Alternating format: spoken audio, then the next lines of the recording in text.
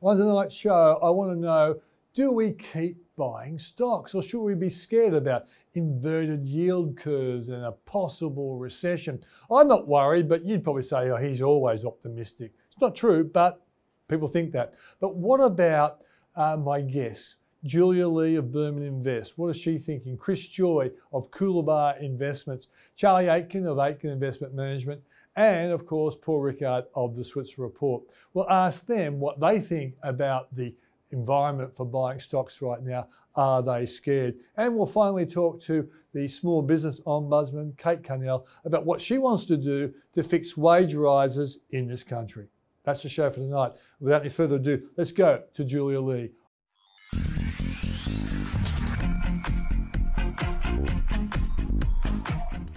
And my first guest, of course, is Julia Lee from Berman Invest. Julia, thanks for joining us. Pleasure. There's a whole lot of stuff going on at the moment, you know, inverted yields in the bond market, recession headlines, and earnings season as well. They've kind of dropped into the background, haven't they, earnings season? What's your take on what you've seen so far? First of all, reporting season is really important because it gives us an insight into trends, and I think that's the most valuable part of reporting season. Going back to last August reporting season and having a look at the top 10 performers in the ASX 200 and the bottom 10 performers, just in terms of price performance. I mean, looking at the best 10, and for that month, we saw the share price of those 10 increasing by 31%.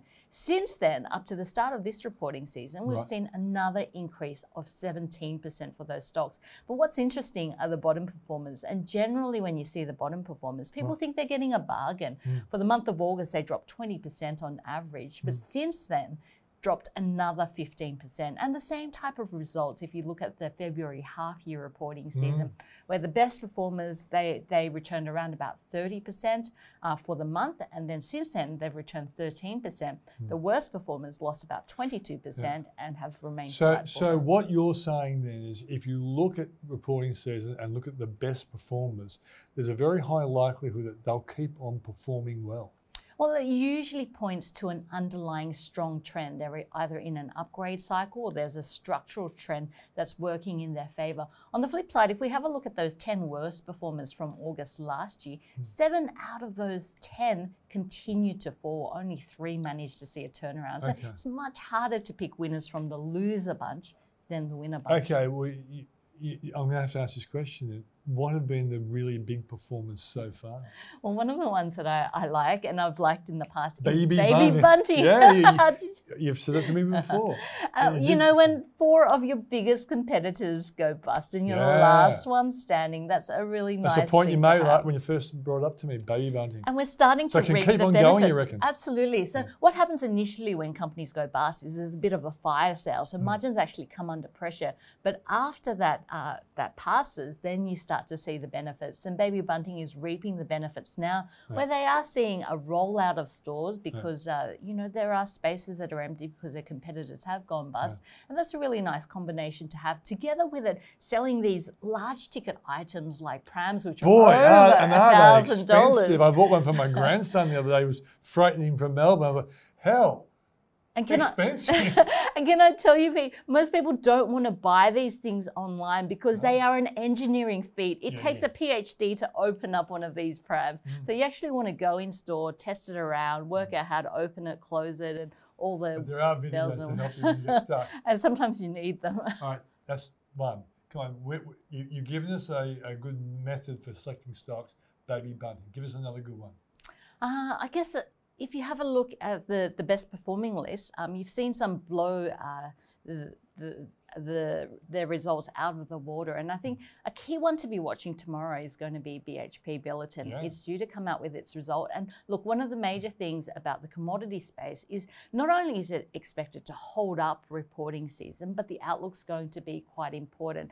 With BHP, they have a lot of cash. So expect a 55-cent dividend, a 20-cent special dividend, and then that $1 billion worth of cash that they have from that sale to be returned in terms of a share buyback. But the biggest thing from reporting season for me is avoiding those big losers. And one of those biggest losers for me has been Media. Now, Media, you would think that billboards would be a pretty resilient business, but they are tied to the economic cycle. As well, aren't they? They're in the elevators. I think I saw them in the elevators coming up to your floor. But they are dependent on the economy because they are dependent on businesses spending. And it looks like it's the international businesses that are starting to pull back their marketing business budgets because they are getting a bit nervous about the economic growth environment. So I would say that maybe it's not just Media that's impacted, but any of those companies that are geared up towards that global growth story, that it's probably a good time to start being a bit more cautious. What about BlueScope? BlueScope Steel. Oh, well, that came out today. It wasn't good, was it? It wasn't good because we had been expecting to see that the steel spreads would have improved for BlueScope Steel, and that's the key to BlueScope Steel. The steel spread is just the price of, I guess, all the costs that go in, things like iron ore prices, which have been relatively high, and then the price they managed to sell their product at. And unfortunately, that's been under pressure. Not only that, the key is that the company has said in the first half of this financial year that those steel spreads are expected to weigh on earnings again.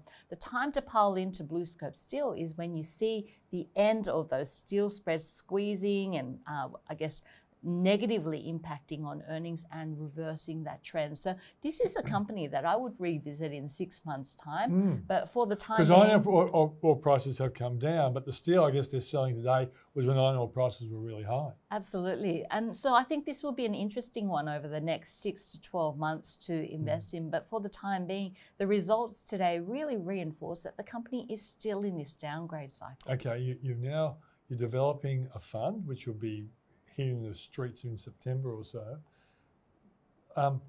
Obviously, you have to have a view on whether the US and the world economy is heading towards recession.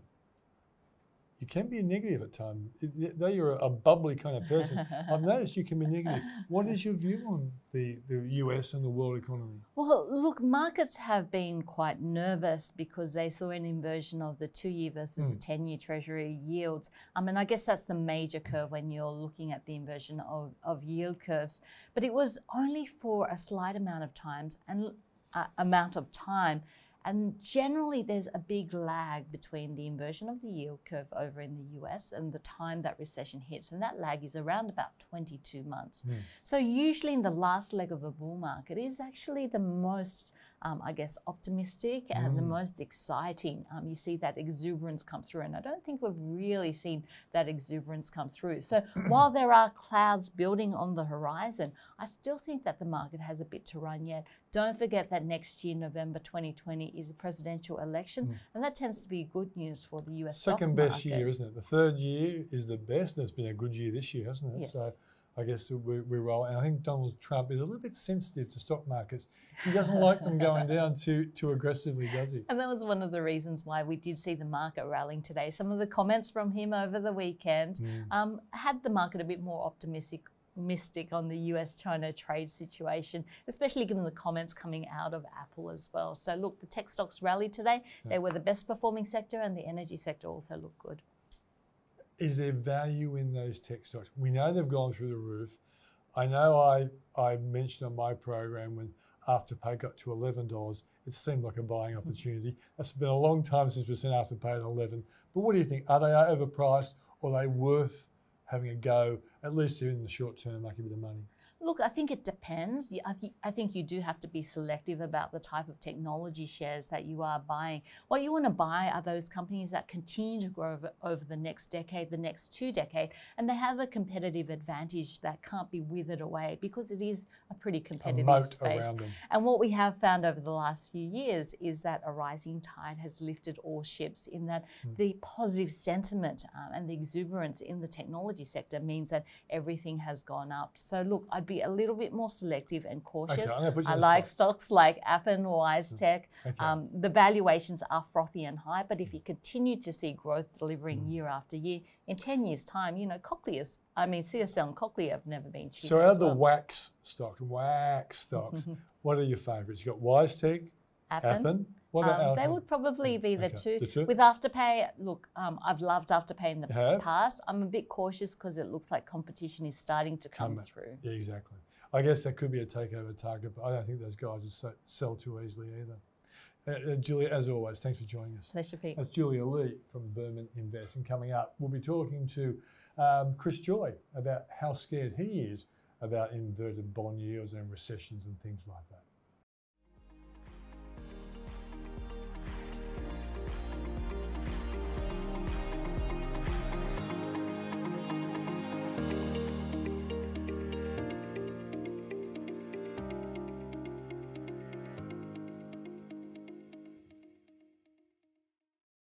I'm catching up with Chris Joy, who's the portfolio manager at Coolabah Capital. And I wanted to ask him about a lot of the things that a lot of us are afraid about, like bond market concerns, the potential for an interest rate, for a recession linked to interest rates and all this sort of thing. Chris, thanks for joining us. Thank you. Now, look, you're a bond market specialist, right? And the bond market's been scaring the pants off lots of people and the stock market as well. How afraid are you about this inverted bond yield? Mate, I don't draw too much from the inverted yield curve. We don't think it has any real predictive capacity. I mean, last year, when yields dropped, everyone was worried about a global recession, and thus far there has been no sign of that global recession. The yield curve, by which we really mean the market's best guess for cash rates over the next 5, 10, 30 years, plus a term premium, which is basically some extra yield that compensates you for the uncertainty surrounding interest rates. And that yield curve is a notoriously poor predictor of future cash rate changes. So I think it's really a function of the fact that people are getting very excited by the Fed cutting rates, by the likelihood the ECB will cut rates in September. Right. Here in Australia, markets have got very animated about the prospect of the RBA cutting the cash rate 3 times this year. What do you think? Well, we've had 2. I think it's reasonably likely that we'll get a 3rd. The RBA has really boxed itself, we believe, into a corner.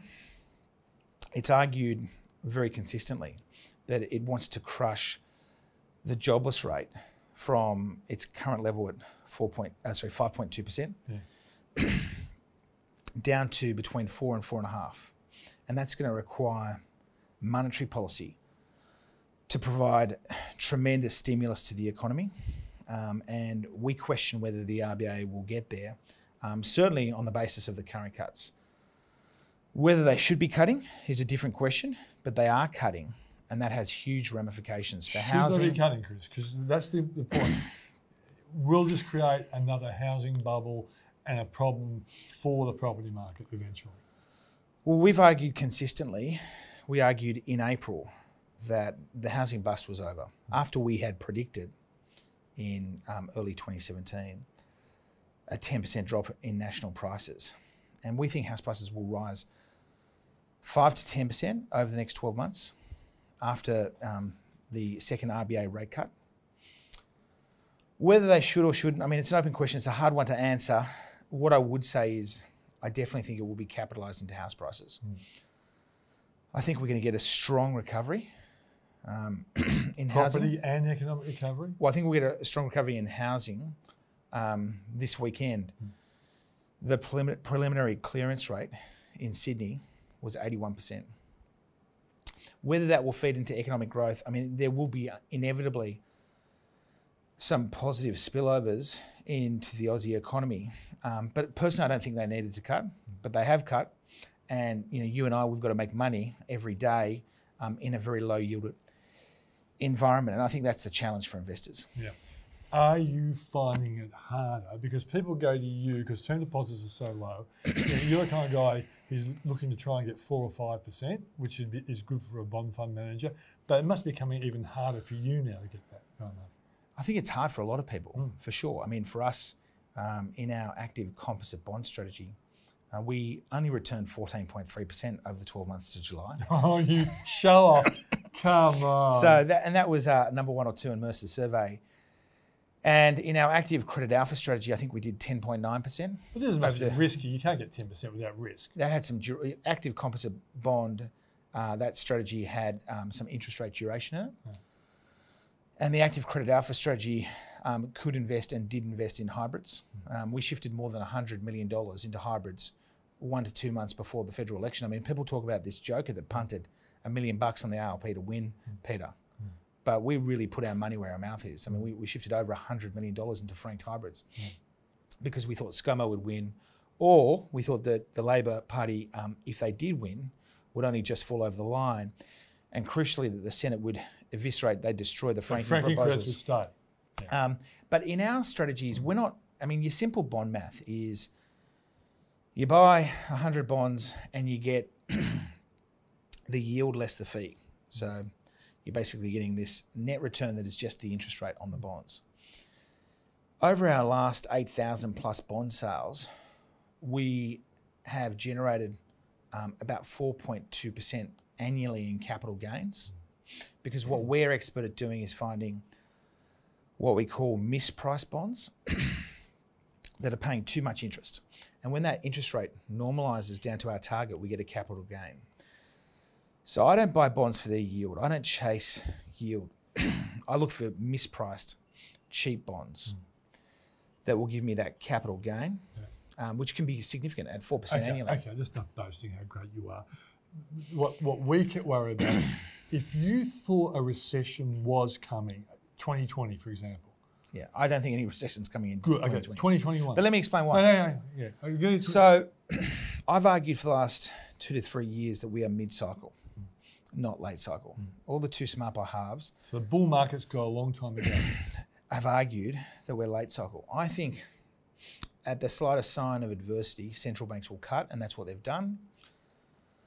I think they'll print money and they'll buy assets and they'll keep on pushing yields down further and further and further until, and the only thing that I think can really stop this cycle, two things can stop it. We could have a catastrophic, completely cataclysmic trade war that could send the world careening into a global recession. That's not our central case. No. And every time the market has thought that, I've bought assets. And then, because when the markets move into that risk-off mode, they tend preternaturally to throw the baby out with the bathwater. Yeah. So we buy those cheap assets, and then when they've normalised, we've sold them. My central case is that Trump wants to be perceived to be tough on China. I'm not convinced Trump actually wants to do a deal with China. What he does want to do is slap China with tariffs, which is what he has done. And what the hawks in Washington want to do is shift supply chains out of China to more friendly nation states. There is an emerging consensus in Washington that China will never be a trusted partner. And there is a consensus that there must be indivisibility between economic security and national security. And that means the US has to decouple from China. Having said that, Trump, I don't think, wants to blow up the US economy before the 2020 election. So that's why he's jawboning the Fed so hard. And I think you'll see more Fed cuts. I think you'll see a lot of stimulus. And in a world where long-term risk-free rates are so low, I think that'll be quite positive, certainly for our assets. So for financial credit or bonds issued by financial issuers, which historically remain very cheap. CBA on its senior bonds is paying today 7 times in spread terms what it paid in 2007. All right, now, given all that, the scenario that a house price Armageddon linked to the fact that Australia's household debt to GDP is the second highest in the world, what's your commentary on that? Well, we called the boom between 2012 and 2017 when the Steve Keens and the John Adams of the world were preaching Armageddon. I called the bust in 2017 when prices were still rising.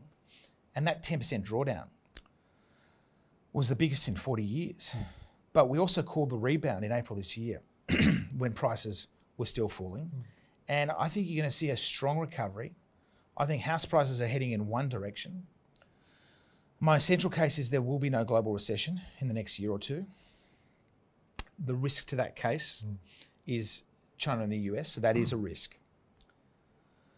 But let me finish. You can't talk over the top of me, big fella. Yeah, I always Otherwise, do. I'll have to dust you up. But seriously, no. I think let's just deal with that risk. So if we got a global recession, I think you could see Aussie house prices fall again. It's not clear that you get an Aussie recession, but if we did get a deep Aussie recession of the kind we experienced in 91, I think house prices would fall by 30%, or thereabouts, within a range of, say, 20 to 40%. Gone up 10 and they come back 30. Well, they're up 50% from 2012 through to 2017. Yeah.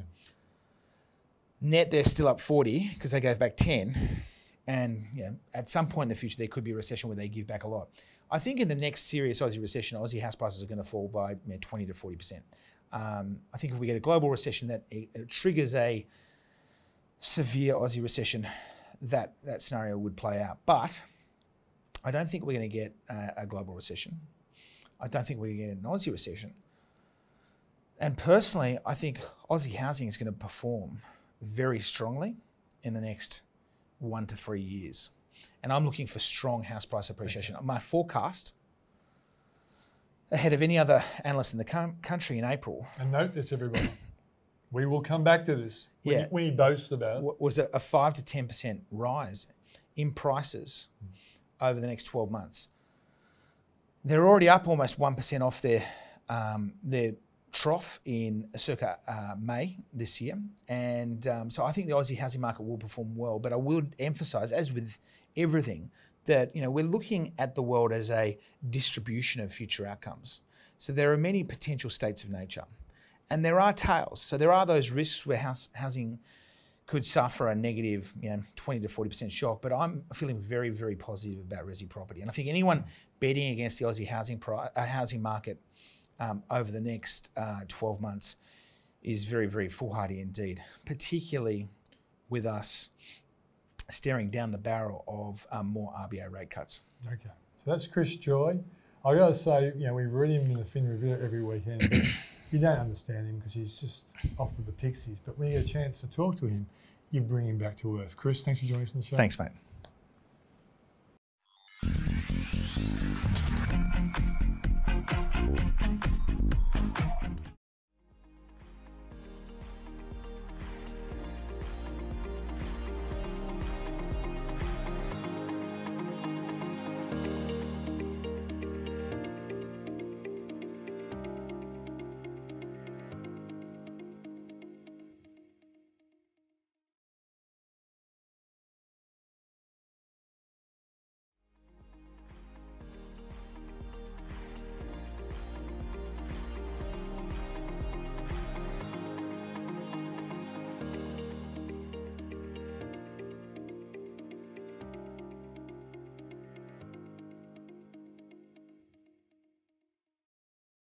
Kate Carnell, thanks for joining us on Switzer.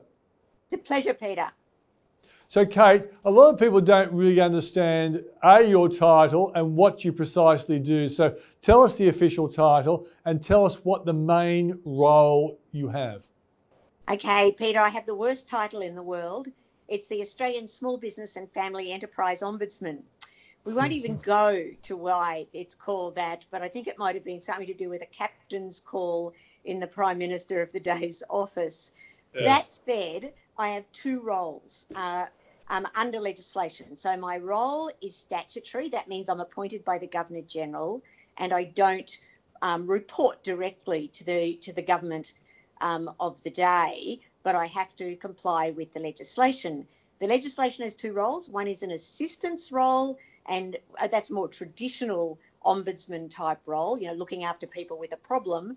And the other one is the unusual one, and that's advocacy.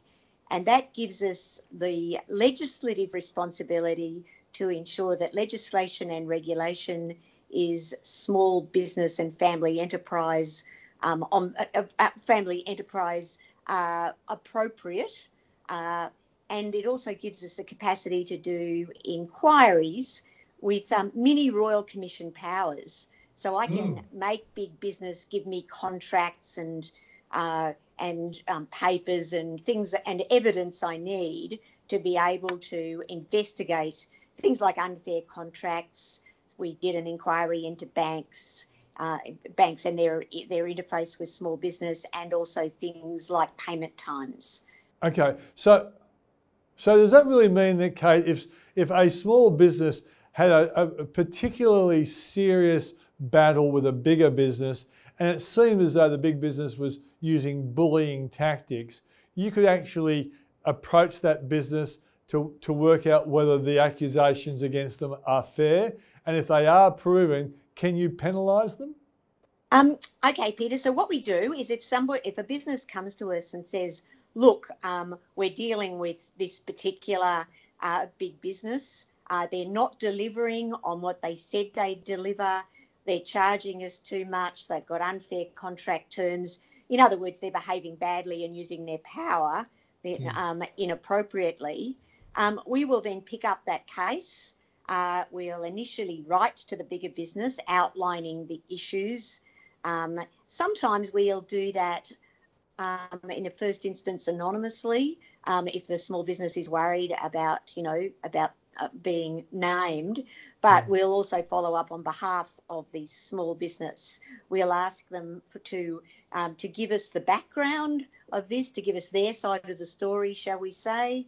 We'll see what happens then. Then we can ask to see a copy of the contract, and we actually do have the power to require them to provide that. If they don't, although we don't have, the penalties we can apply aren't all that high, but they can be a criminal charge. We also have the legislative power to name and shame, which I have to say with big businesses often really matters. Most definitely. And so when a big business hears that you're on the beat and you're hot to trot to do something about it, have you found that capitulation can sometimes occur and a decent settlement results? Peter, there's two types. One is the ones that capitulate immediately. Say, oops, got it wrong, here's the money, we'll fix it. They're the sensible ones, because I tell you what, we don't give up.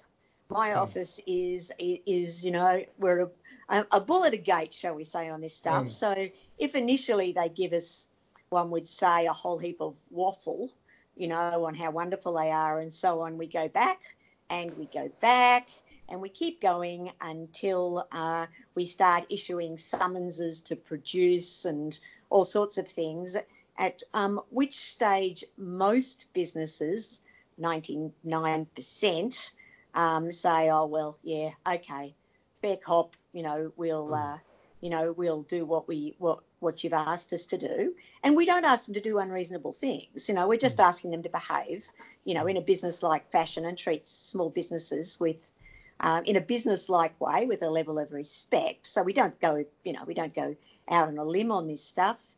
On the few occasions where that hasn't happened, I should say, at the end of the day, we can require mediation. So we can require the businesses to enter into mediation. We have a list of mediators that we've vetted to make sure they're okay, and quite a number of our cases that aren't fixed immediately go to mediation. If that doesn't work, then we can publish their names, that they refuse to enter into mediation and refuse to cooperate.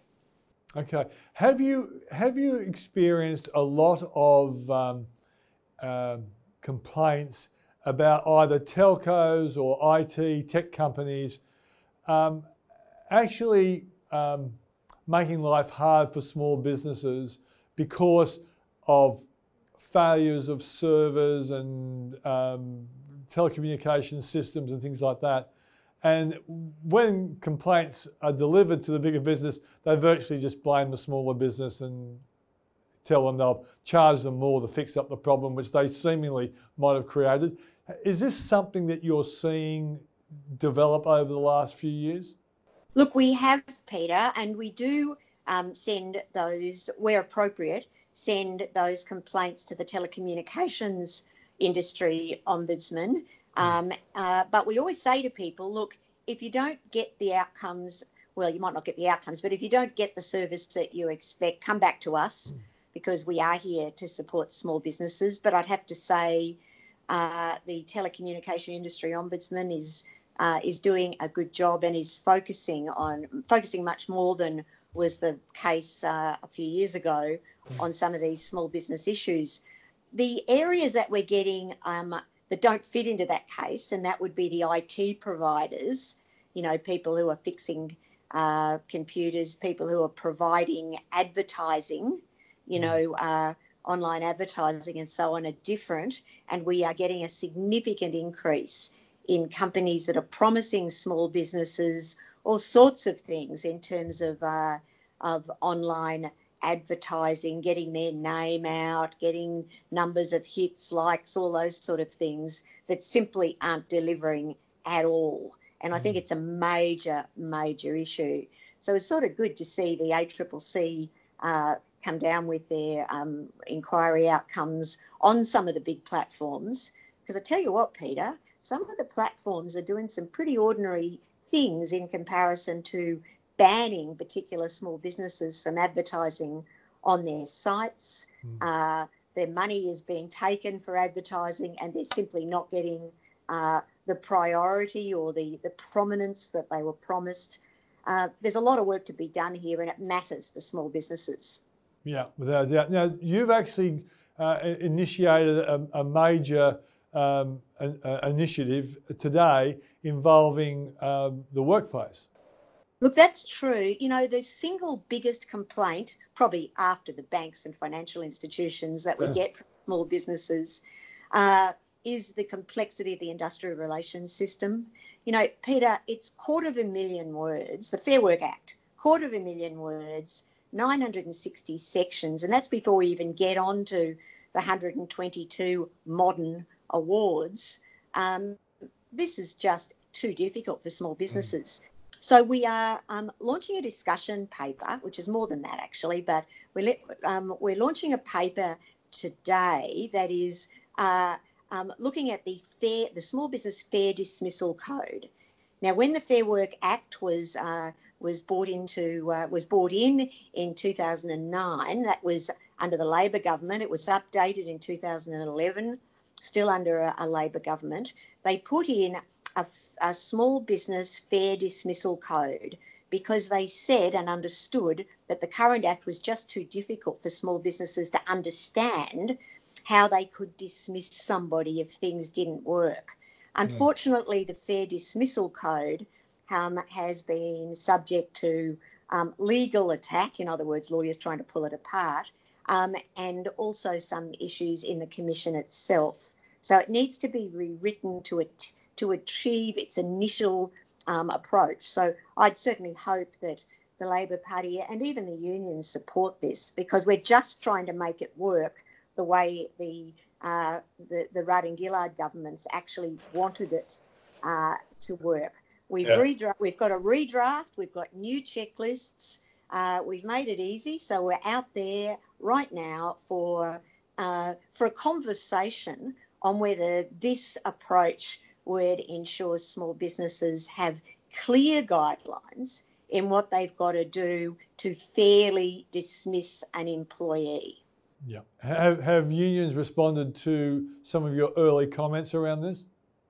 On the whole, not very positively, Peter. It seems that any change in the industrial relations system is difficult to achieve. And I think that's what the current Minister, Christian Porter's been saying, that we really need to have a proper conversation in the community on this, because the current act is incredibly complex. And if we want small businesses, remember 99% of businesses turn over under 10 million, and that's the ATO definition of small business. So the vast percentage of businesses are small. They don't have HR sections. They don't have in-house lawyers. They do this themselves. If we want small businesses to employ people, either full-time or part-time, and reduce their use of contractors and casuals, then we've got to make it easier to employ, and that means easier to dismiss if things don't go well. So if the unions and others really wanted to have more permanent full-time or part-time employees in our system, we've simply got to change the current approaches in the Act for small businesses. Do small businesses make a lot of mistakes when it comes to dismissing workers? Look, you know, the reality is because this can be lawyers at 20 paces, what might seem like a really little mistake, or and a mistake would be a wrong way to put it, but a different interpretation to the Act can end up meaning a small business ends up with a case in the Fair Work Commission. Now, we hear time and time again, Peter, by the way, about 14,000 cases of unfair dismissal happen in the Fair Work Commission every year, so it's a lot. And we hear from lots of small businesses that, look, it's just easier to pay what they call go-away money than to take the risk of having a full-blown case in the Fair Work Commission. So the sort of things that happen is the current code in its current form indicates that a person can, a person who's been dismissed can have a support person with them for the dismissal process if they choose. Now that's fine, but the interpretation of that has been that that the person at times doesn't even have to ask for that the employer is supposed to know that they want one, they want somebody. So, although it seems clear that they can have it, therefore they should ask for it, the interpretation has put the onus back on the employer at times. So there are little things like that, but that can take a case all the way in to the Fair Work Commission and require, the costs of lawyers and the costs of time. Okay. Now, Kate, one last area. Ever since I've been, reporting on small business, and that's been at least since 1988, everyone has complained about red tape, and governments and opposition parties have always promised to get rid of red tape. Seriously, is there anything really being done to reduce the workload on small business? I hate that question, Peter, because the answer really is no. Yeah. I'd love to be able to say, yes, huge amounts is done. I'm pleased that Christian Porter is talking about looking at the Fair Work Act to try to simplify it, but it hadn't happened yet. And just recently, the ATO has introduced single touch payroll. Now, single touch payroll means that small business have to tell the ATO about the amount of PAYG and superannuation money that they have withheld from an employee's salary when they pay, when wages are paid, and they've got to have an electronic system to do that. Now, down the track somewhere, this might be a good thing, but I tell you what, right now, for a lot of small businesses that don't have electronic wages systems, this is a big impost. I was talking to a butcher the other day just outside Canberra, who's a family business, been there forever. He's actually got a farm as well, so he sells his own meat. Great sort of, business. He doesn't have an electronic wages system, but he does have more than 5 employees when you count casuals, which means that from the 1st of July and with an extension to September, he's got to have an electronic system in place to be able to send the ATO this information. That's a really tough gig for lots of small businesses, and even for the ones with 0 to 4, for 1 to 4 employees, they can get their tax agent or their BAS agent or whatever to do this return for a couple of years, but even then with 1 employee, you will have to do this. Now, get the reason, but I have to say these are the sorts of things that just put more red tape on top of small businesses, which is a problem. Yeah. Now, Kate, just one last thing. If someone needs help from your unbelievably long title, but we just call it the Small Business Ombudsman, what do? How do they get you to help them? Look, we are there to help them. We're there to find the right door in government. So often people ring us because they just don't know who to get in touch with. And we can help them with that. If they've got a problem with big business, if they've got a problem with the ATO, and many people do, we can question. The answer to that one is, if you've got a problem with the ATO, please get in touch with us early.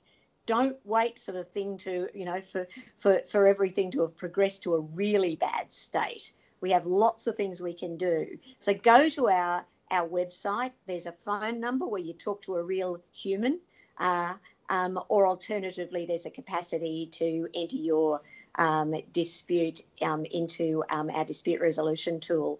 But, the fact is we're people, all of my staff have small business backgrounds. They understand the space, and we really want to help.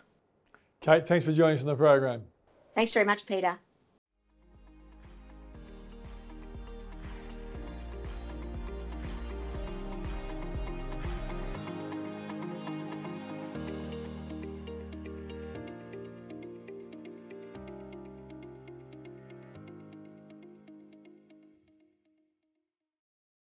It's our weekly catch up with Charlie Aiken and Paul Rickard to see what they're seeing in the markets that maybe a lot of us are missing. Charlie, welcome back from Spain, looking like a pretty cool Spanish kind of guy. Obviously when you go away for 2 weeks, there's always market turmoil. That's how it works. So come back and, a few prices are a few different, but I think there's great opportunity in some of this. Yeah, Paul, do you think it's a buying opportunity at the moment, or you're sitting on your hands? Look, we're waiting to buy still, Peter. I quite like the market. I think we've had a nice little dip. But I think we're going to get through a bit more of August and the reporting season locally, Peter. So reporting season started well, gone off the boil a little bit the last couple of days, but it's not a disaster. Yeah. And, I think the jury's just out a little bit at the moment. Charlie, you're the kind of guy who would buy with all the problems in Hong Kong. Are you buying the Hang Seng Index or anything like that? Well, thankfully, we reduced that actually earlier, a couple of months ago, on the first bit of turmoil up there. And the Hang Seng Index and the Hang Seng China Enterprise Index is probably about down 10 to 12% from the peak. So we actually thankfully reduced our weightings there. We're just thinking about that. I mean, I think there's opportunity there. I've got to be sensible though, because it hasn't been resolved yet. There's still 1.7 million people protesting on the weekend, but there is cheaper prices, and price is what attracts us in valuation. So I'm thinking about it. Lord Rothschild, any hint for you? Lord Rothschild, what did he say? Buy on cannons, sell on victory trumpets. Well, we're somewhere near cannons up there. yes. Hopefully we're not at cannons. Yeah. But look, I think there's opportunity, but you need to be sensible. Like, there's been good results come out of Alibaba in recent days, so good results out of Ping An. And you're in those. Yeah, and okay results out of Tencent. So look, the fundamentals of the companies are okay up there, but sentiment's still very black. Is the trade deal hurting some of the companies that you're involved in? It's hurt the price, but then Ping An Insurance, no. Revenue up 67%. Alibaba, revenue up 30%, no. Yeah. In fact, they were better than expected. So is it hurting Caterpillar and John Deere in America? Yes, it is. Has it hurt Boeing a little bit and things? Yes, it has. So you can't say the trade war is having no effect, but it's not specifically on certain Chinese things. Well, Paul, when we talk to our financial planning clients and we show them the traffic lights and what markets look good, and the emerging markets are really down, and there's a lot of it because of China's problems with the trade deal. If a trade deal was struck, would you think emerging markets would get a big comeback? So maybe there's a speculative contrarian play? Emerging markets also generally do better out of it's very much US dollar related as well, Peter. You've got to be very careful because there's a lot of tie to the US dollar in terms of their economies. And their currency, so they tend to, people are putting money in the US dollar, that can be a positive for US emerging markets and vice versa. So a trade deal would take the dollar up, wouldn't it? Trade deal should be better for the US dollar. I mean, it should be better for US growth, should mean more faster growth, maybe interest rates not coming down as quickly. So I think you've just got to be a little bit careful. But look, I think emerging markets, they're looking reasonably attractive, Peter, but I'm just not sure people are ready to walk away from the US dollar. The question comes is, do you need to be there? I mean, I think if there is a trade deal, and I think it would be a token one at best if Trump's feeling under pressure, it'll be some sort of handshake thing that probably means nothing. But Americans will buy American equities. That's what they'll do. They will buy Caterpillar, they will buy Boeing, they will buy Apple, they will buy all the things. So you're saying get the companies that have been struggling with the trade deal. I think you're better off buying beaten up American cyclicals that have a global facing element or some trade element, because that's what Americans will buy. They're not going to necessarily come to Hong Kong or go and buy Argentina. They're probably going to buy Caterpillar. Okay. Would be my view. Yeah, no, I agree with that. I mean, we talk about the hometown bias. I think the hometown bias in the US is even bigger. Yeah. And there's probably better opportunities and safer opportunities. One of the trouble with emerging markets, the volatility is, you saw what happened in Argentina last week with not even a change of government, but just a poor poll result, and suddenly the market collapses by 30%. You don't get that with the US. So I learned my lesson in emerging markets last year with too much Hong Kong exposure. When it goes against you, the liquidity dries up, There isn't a marginal buyer. At least in the United States, you have buybacks that kick in, and there is a marginal buyer, and a bit of it's the home bias, but it's also the 50% weighting in the index. It's America. But to me, it's I'm just not sure. I think American equities. Look at it this month. S&P down 3%, might be up a bit tonight. Hopefully, if the futures are right. You know, Europe down about 5%, Asia down about 6 or 7%, Australia down 6%, give or take 1% today.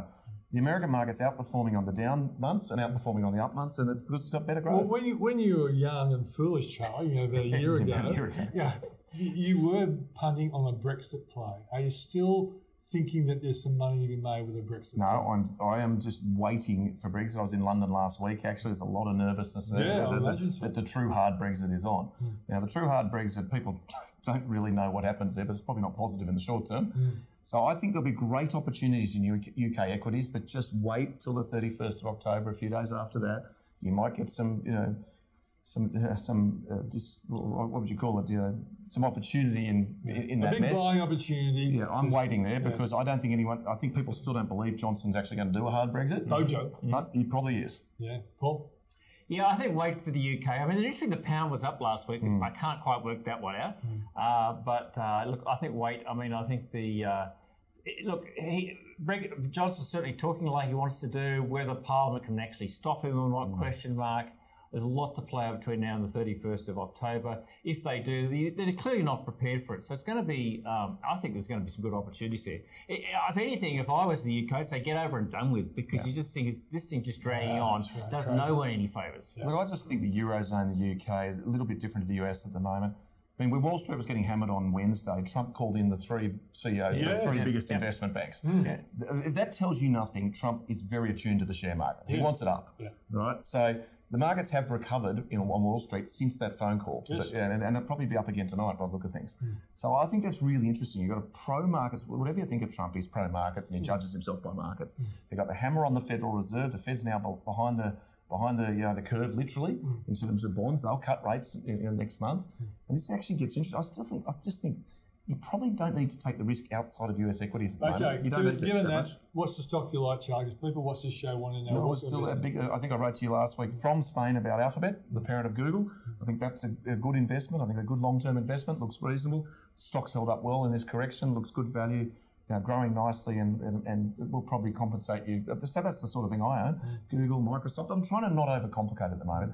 The temptation is to buy UK stocks before Brexit or go and buy Hong Kong where there's still turmoil in the streets. I just don't think you need to do it. You're becoming old and mature, Charlie. That's sad. Paul? Well, two things. I think CSL report was really strong last week. We said so at the time. That's a stock for weakness. You may not buy it today, but market sell-offs, it's got to be a core stock in everyone's portfolio. It is Australia's best company. There is no one close to it. So that's the first one. Secondly, though, I think, Peter, you wrote a great story today in the Switzer Super Report about, I think, a very pro-bank story. I mean, I think that as you pointed out, the ASIC's loss and responsible lending, that's really good for Australian banks. And the yields, if you look at them, are still pretty attractive. They're grossing up to over 8%. If the Fed cuts rates and we actually go for more rate cuts here, bank yields are going to look phenomenal. Now, we know that interest rates going down is bad for banks. We know there's not much growth out there. But put that to the side. If they can get their costs under control and even be growthless, but they're going to look super attractive. So I think banks are starting to look. If I had to one area of the market where I'd be more comfortable being overweight on a risk-adjusted basis, because I don't think you get killed if the market goes the other way. I think banks are starting to look okay. Yeah, exactly right. And I think the important point is this: that if we do have an economic comeback in the second half, which a lot of economists think we will, well, banks will get more business at a time when hopefully responsible lending will be replaced with sensible lending. Yeah, that's why I think this country I would call that a Peter Switzerism, sensible lending from Switzer. Is that right? To be honest, the Royal Commission came at the right time. There was some pretty loose lending. We're probably heading towards a bit of a debt crisis, quite frankly. People are taking on way too much debt. People are faking their mortgage applications. I think the Royal Commission's probably been a great thing for responsible lending. And in that, if you think about share prices and bank investment, that's a very good thing. But I think it has had a cost though, Charlie, and clearly the banks tightened up everywhere. Sure. All the anecdote about not just homeowners, but small business finding it really tough to get loans. It's gone to the other extreme. this turns it back a little bit, and I think it gives the banks a little more confidence to say, yeah, look, we can't know everything about you, but we can take it to a certain level and make sure that get some money back out there. So I think that's a real positive for banks in the medium term. Well, that's Charlie Aiken from Aiken Investment Management, who apparently you're doing better than you have in the past, Charlie. Well done. Coming good again, Peter. Coming good. And Paul Rickard from the Switzer Report.